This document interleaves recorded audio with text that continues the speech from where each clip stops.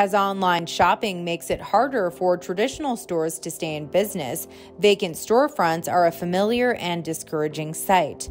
What can cities and towns do to create a sense of community between businesses and consumers?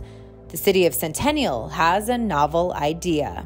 You have this change in retail, you have people going, to online shopping, and how are you going to revitalize these shopping centers, and what's their purpose now? Their purpose is really community focused, community gathering places, and you need to have something there that's an experience that people can have when they go.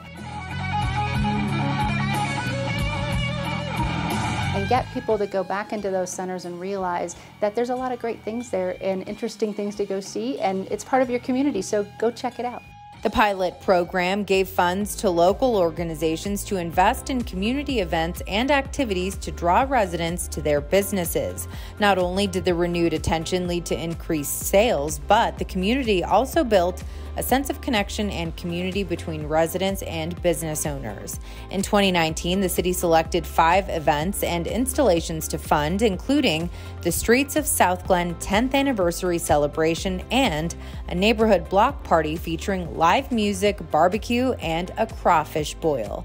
The event led to a 20% increase in sales for the barbecue business. The City of Centennial is leading the way in addressing the needs of local businesses and organizations, establishing a vibrant regional economy where consumers play an active role in maintaining an environment that's beneficial for businesses. By crafting a strategy based on public feedback, Centennial gives residents a sense of place and an investment in their community's economic future.